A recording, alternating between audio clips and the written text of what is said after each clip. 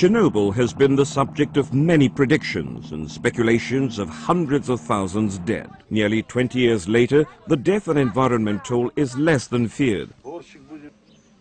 4,000 people may eventually die from radiation exposure caused by the nuclear plant disaster, said the summary of a two-day Chernobyl forum. Spearheaded by the International Atomic Energy Agency, IAEA, the forum has brought together nuclear, health and development experts who finally reached consensus on the legacy of the worst civilian nuclear accident ever. Well, I think it tells people what the numbers really are, that there's no speculation in that. There is some uncertainty in the values, but it's very close around the 4,000 mark for cancer deaths, and the other speculations are just not valid. Fewer than 60 deaths were linked to radiation, almost all highly exposed firefighters and rescue workers carved in stone in this monument, who died within months of the accident. Some 4,000 cases of thyroid gland cancer have been recorded since the disaster, mostly children and adolescents up to the age of 18 at the time of the accident.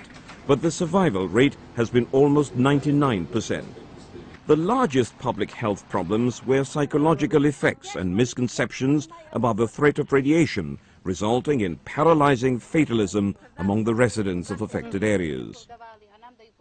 Shifting programs away from just paying benefits to creating opportunities for development, particularly in the rural areas that degraded due to social and economic depression, is highly recommended.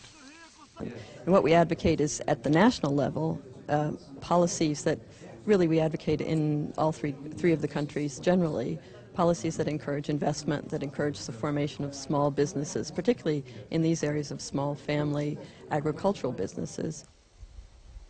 While some areas remain highly contaminated and restricted, the majority of previously contaminated land is considered safe. Nature healed its wounds and wildlife proliferated, especially in restricted areas. The people of Chernobyl are moving on with their lives, now that health and environmental issues are settled.